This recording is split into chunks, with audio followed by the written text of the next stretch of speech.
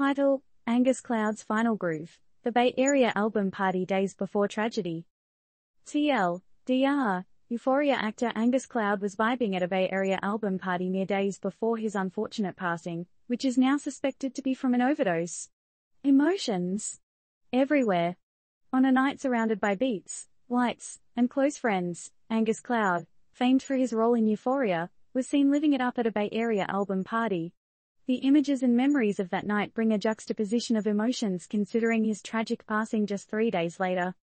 Now, you might be asking, why is this significant?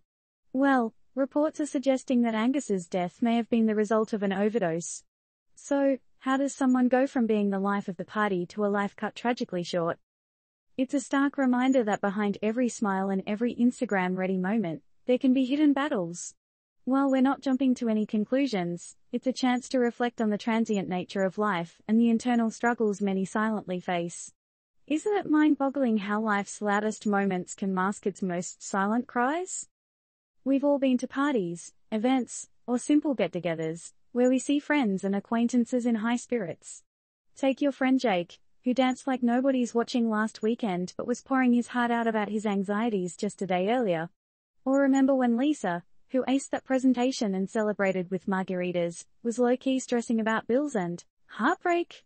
It's a world of contrasts, and Angus Cloud's story, though unique in its magnitude, isn't foreign to many.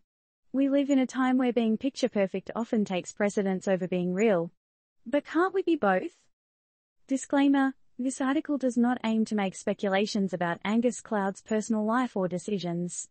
Its intent is purely to foster discussions around broader societal observations. So, here's the question to chew on, squad: if life's loudest moments can sometimes be deceiving, how do we ensure we're really hearing our friends when they're silently screaming for help?